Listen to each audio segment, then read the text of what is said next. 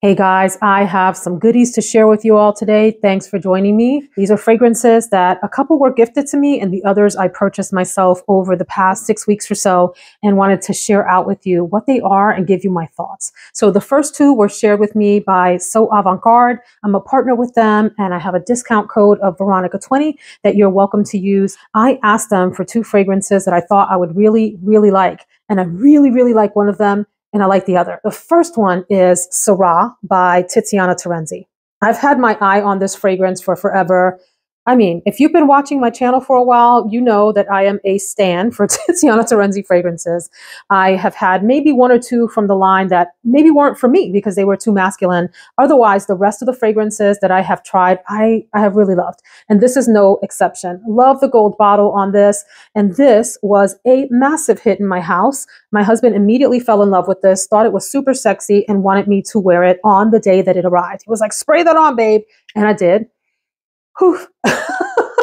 I will say this gives me vibes of Tibet if you have tried that from Tiziana Terenzi, except that this is maybe deeper on the fruit aspects and has a very far background, slight woody leather accord to it that doesn't come across as that, but adds a lot of depth. So this is quince and passion fruit. Now there is rose in the fragrance, although if you look at the way that was judged on Fragrantica, it seems like people think that's more of a background note. For me, rose is right there alongside the fruity aspects, the quince and the passion fruit. So it's at the same time juicy as it is very elegantly floral. The rose that's in this fragrance for me is a much more mature rose. We're talking about a rose that has fully blossomed and is in the height of its life.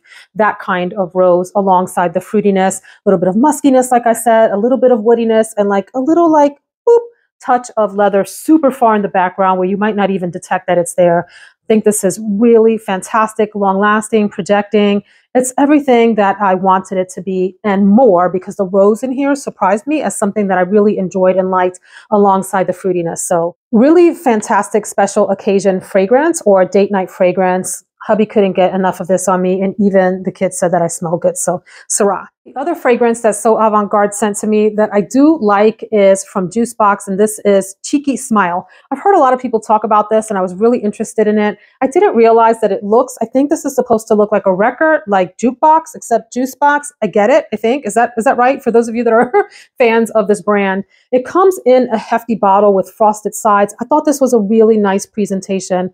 Let me tell you what I like about this fragrance. When I sprayed this on, it reminded me so much of Skin from the Clean Reserve version. It's a like Your Skin but better kind of fragrance. So if you're familiar with Molecule 01 from Eccentric Molecules and those kinds of fragrances that are molecular in nature, Juliet Has a Gun, Not a Perfume, that fragrance, those types of fragrances that you spray on and it's going to smell a little bit different on everybody. It's going to mix with your body chemistry different than it would the next person.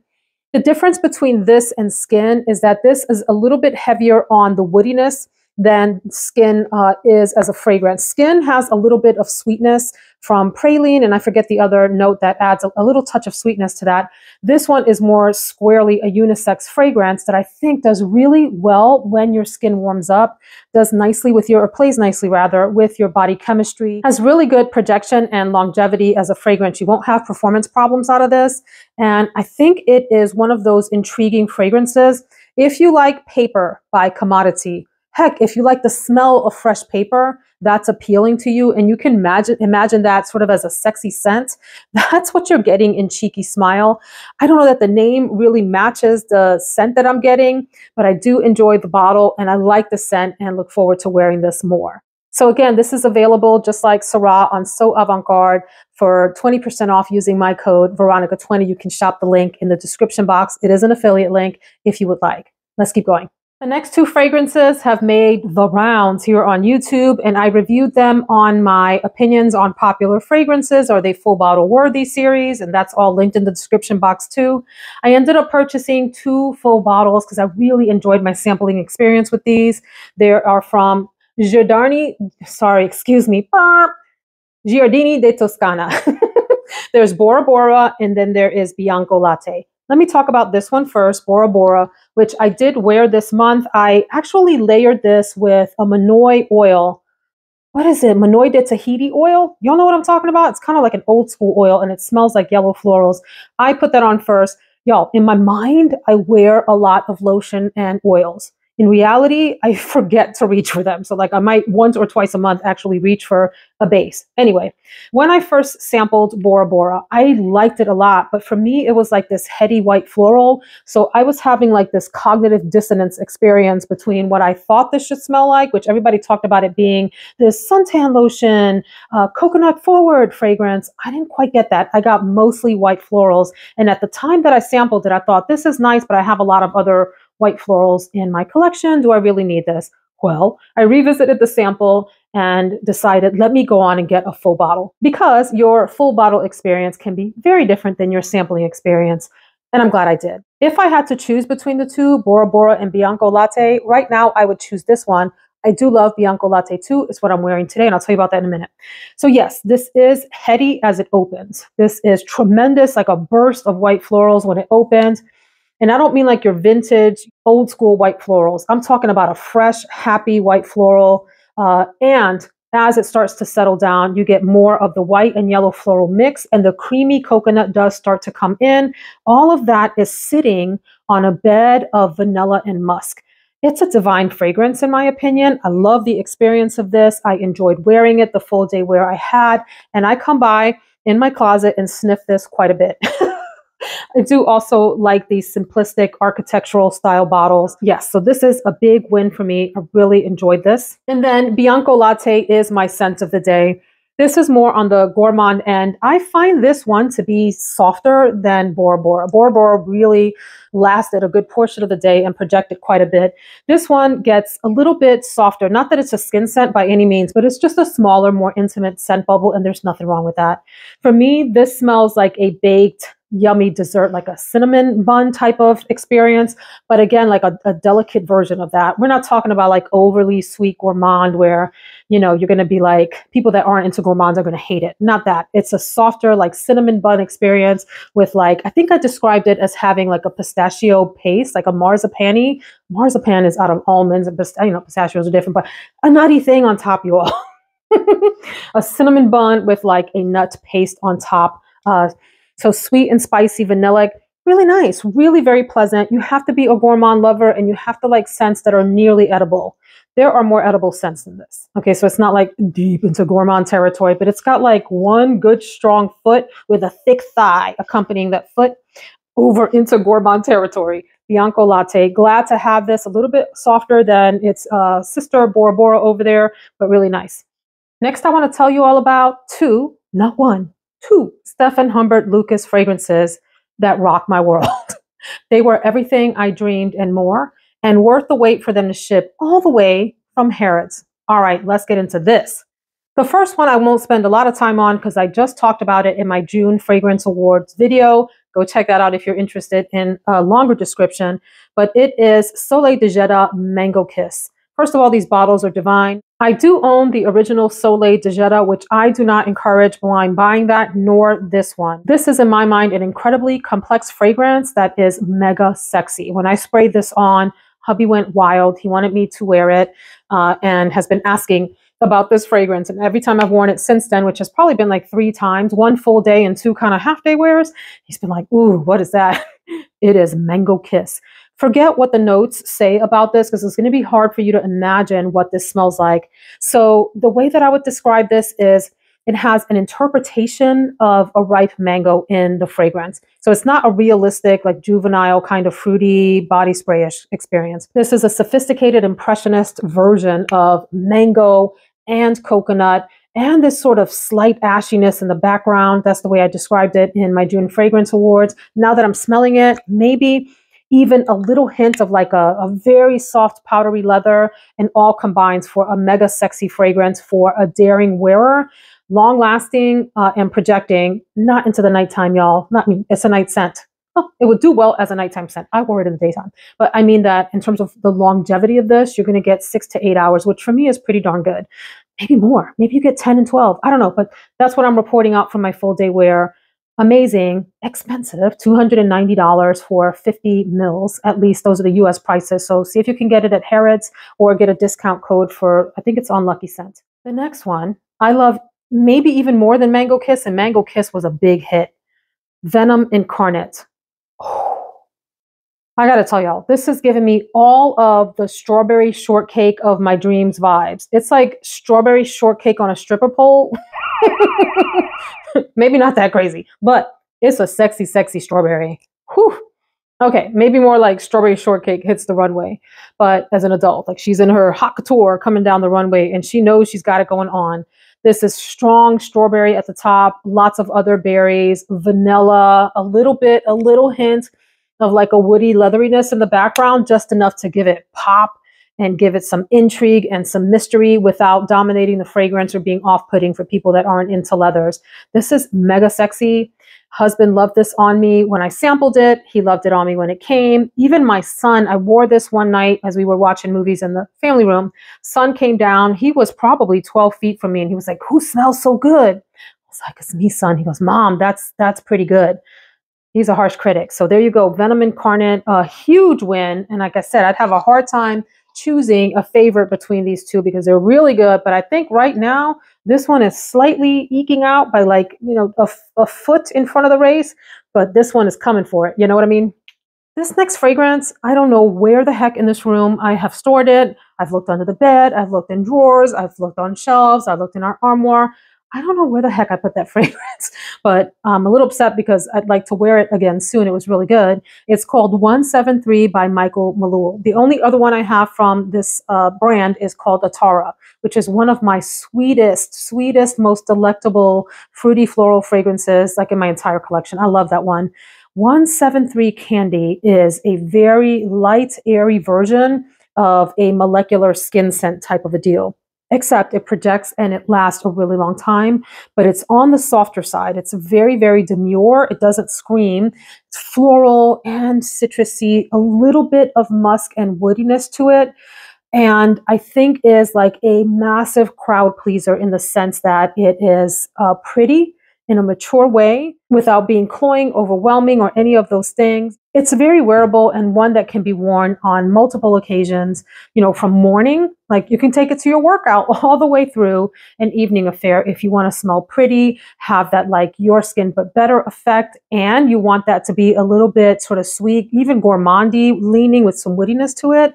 It's really a delightful fragrance and one worth checking out. Just note when you try it, if you're used to super beast mode fragrances, this is one where you're going to be like, I don't understand what all the hype is about, because it has a really sort of soft texture to it, to the point where maybe you'd be disappointed if you weren't expecting that. If you know to expect that and you go into it with that like your skin but better, except girly, gourmand, woody type of thing, you might really enjoy this. I thought it was a winner.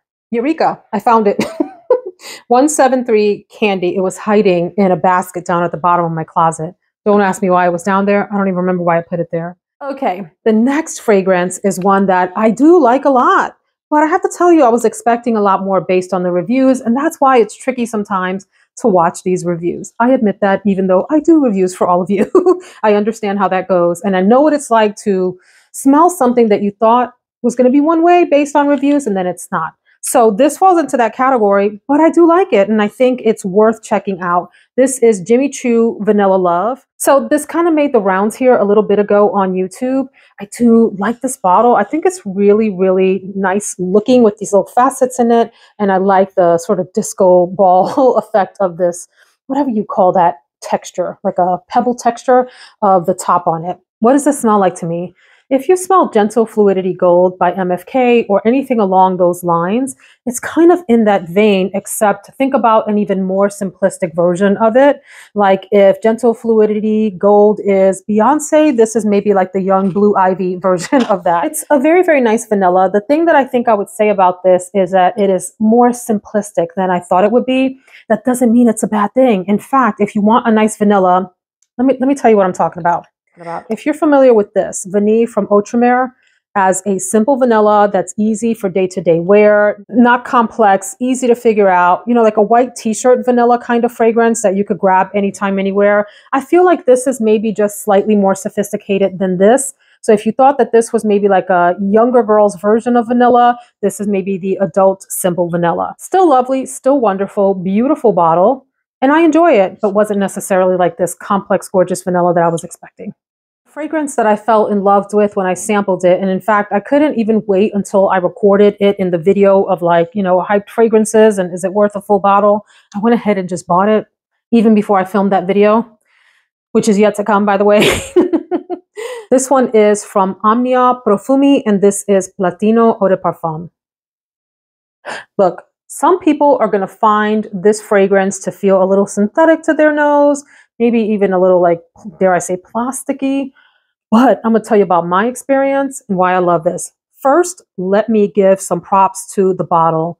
I love these heavy weighted fragrances where there's heft on the bottom and there's some curvature on the top, along the lines of like your Bear from Victoria's Secret, if you're familiar with that, or like not Eau Absolute that I have from Bottega Veneta, that kind of curvature. It's so elegant and pretty in that way. Here, I love that this fragrance smells very milky, coconutty. It has almond, and it is just like a gourmand lover's dream, but on the subtle side. It's a subtle gourmand. It doesn't have this overwhelming sugariness, syrupiness to it. It stays on the lighter side. Like well, it kind of borders between milky and creamy. Like if you think of milk, a milky fragrance as being less dense and creamy as being more hefty, this has a little bit of an airiness to it that I really appreciate. As a background to this fragrance, there's a lovely vanilla and musk. The vanilla is subtle, the musk is subtle. The key players here are that milkiness, almond, and the coconut. And the coconut is not heavy, sweet, overwhelmingly like creamy at all, right? It's a sort of middle of the road kind of coconut, middle of the road. What am I trying to say? It's neither like deeply creamy coconut, like in the can, the condensed coconut, not that. And it's also not like a watery coconut. It's somewhere in between. One of the key players here though is the coconut almond and the milky accord. Nostalgia inducing. I can't tell you what it reminds me of. It just takes me somewhere mentally. And I really enjoy the experience of holding and spraying the bottle. The atomizer is fabulous. This is so, so good for me. Love. I have 3 more fragrances. The next one is pretty hyped up, and I think it deserves the hype. This is Akro Bake. Akro Bake. I haven't had the best luck with Akro fragrances. There may be a little bit too literal of an interpretation. I tried Awake. If you're into a fragrance that smells like espresso, maybe a dark coffee or bordering on thickness like espresso, try Awake. It'll give you that fresh coffee bean type of a smell. This one, it's a lemon pastry. It's very close to Zara's pastry in Paris, a sweet pastry in Paris. I have that one too, except if you're familiar with a sweet pastry in Paris, it's a little thicker and more sugary. This one is a little bit lighter in terms of the tone and texture of the fragrance here. I love, there's something, you guys, somebody help me. There's something about the lemon in this fragrance that reminds me of a lemon fragrance of the past, but I can't quite put my finger on what. But I find myself sniffing this over and over again. It does give me that lemon bar smell, like I said, like a pastry in Paris does. Think about it this way. It's like a sweet pastry in Paris from Zara is the hot lemon bar straight out of the oven. So it's like fresh and it's gooey and it's super sweet and super thick. This is a cooled down lemon bar. Like you come by, you pick it up, it's got the little confectioner sugar on it, and you sniff it, but it's definitely cooled down, but still has that like slightly gourmand, mostly lemon leaning, powdery smell. That's what you get here. I will say the projection does get a little bit soft on this. It's like a closer scent bubble for your enjoyment and whoever comes in for a hug. And it isn't the longest lasting fragrance, maybe like in the 4 to 6-ish hour range. I don't know. I've worn it one time and that's about what I got from it. But it is so delightful and so nostalgic and like so right on the money as a lemon gourmand. This actually made me revisit Lyra from Xerjoff. I have a dupe of Lyra that I enjoyed, and I think I'm actually ready for a bottle of Lyra. I didn't buy Lyra because I thought it was too soft for what it cost. And this fragrance has made me want to revisit that as almost an accompaniment to this, but an even sort of softer, more demure, like ballerina tutu version of this one, which is more your girl next door lemon pastry versus Lyra, which is like your ballerina lemon soft sweet fragrance. Anyway, we're not here to talk about Lyra. We're here to talk about Bake, and it gets 2 thumbs up from me. Fab. So then I'm going to call this portion of the video, the jury's still out. These are two fragrances that I lusted after, purchased, but I need to give them a little bit more time, and I want to share why. The first is the highly coveted Tea for Two, L'Artisan Parfumeur. I tried to sound all sophisticated. L'Artisan, the name's up here, okay? Parfumeur. This is a tea fragrance. Wow. Surprise! It is not a sweet tea fragrance. It is not a feminine tea fragrance. It is a very spicy tea fragrance, and it has a darkness to it. The darkness! Let me tell you what this reminds me of. We have a tea shop. I'm in the Richmond area in Virginia. There's a tea shop. Well, it used to be on Carytown. I don't think it's there anymore. I don't care about that. Anyway, we went into the tea shop, and the woman behind the counter, I told her, give me something unique and different. And she goes, you ain't ready for this. And I was like, try me. She gave me a tea called Russian Caravan. Intoxicating tea. It has a smokiness to it, a darkness to it, a super spiciness. It reminds me of like a tea that went on a grand adventure, a little like campfire smoke too. This gives me some of that. Okay, it gives me some of that. This is the kind of tea that could potentially smell like body odor on people. If you think about the spices in this, maybe not drying down on people's skin the way they want it to. I have tried this. I haven't done a full-on day wear of it. I did what I call a half-day wear. Okay, I put it on in the morning and wore it until maybe noonish, and then shifted gears completely. And I have to tell you, I was intrigued by this because it is dark and mysterious and spicy, almost bordering on BO. I have to say that. But a good BO? Do you know what I'm talking about with a good BO? Don't front. You know what I'm, not you over there. You over there. You know what I'm talking about. Anyway, I'm going to continue to try this. I do want to like this. There is such a thing as wanting to like a fragrance. And there are aspects of this that I like. I appreciate that Russian Caravan feel, that smoky, dark, spicy, almost like I'm in a room with mahogany panels on the walls and dark leather chairs. And you can smell the leather of the chairs and the wood of the varnish of the wood alongside your really spicy chai. Ooh, yeah. So let's keep playing with this and I'll come back to you. But this is the jury's out on this one. The other one that the jury's out on, it wasn't upon initial spray. When I first sprayed this, the heavens opened. The entire sky just brightened. Life was good. I thought I had found that scent that I was going to come on here and just jump up and down about. And I do still want to jump up and down about the opening of Horchata de Vanille. I said that all funny. Horchata. Horchata. Horchata. Horchata de Vanille. This is from an indie house called Sphinx, and you can see that on the artwork.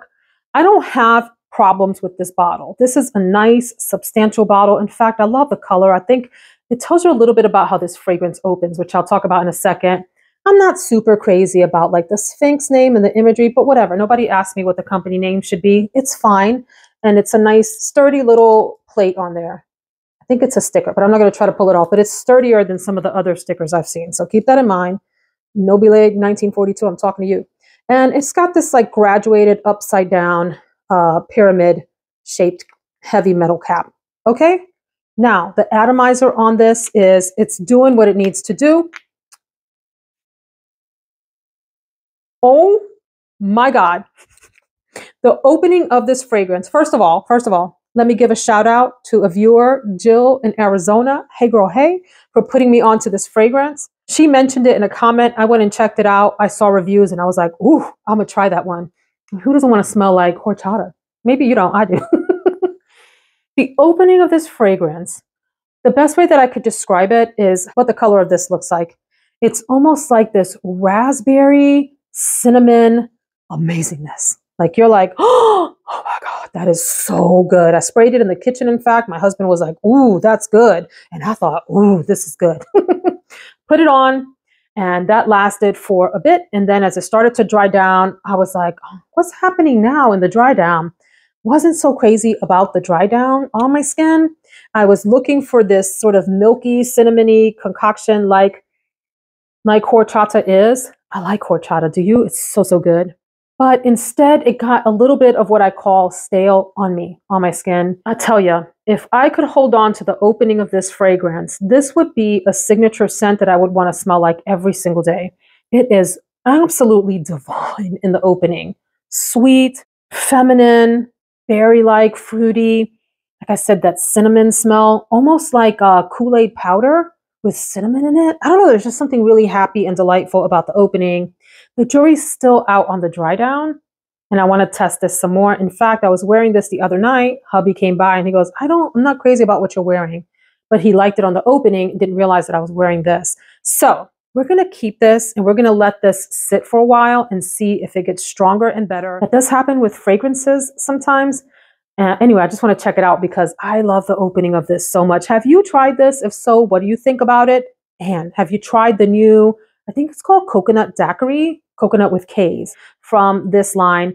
I will say this came with a sample of, I think it's called Oceanic Symphony from the brand, which is very masculine to me, very traditional men's cologne with like this ocean kind of smell to it, this bright, fresh, mineral ocean type of thing happening, which was nice too. Very, very strong on him.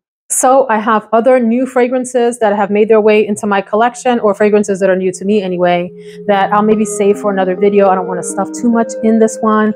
Don't forget to share your thoughts in the comments. Let me know what you think about these, and I'll see you in the next video. Take care, friends.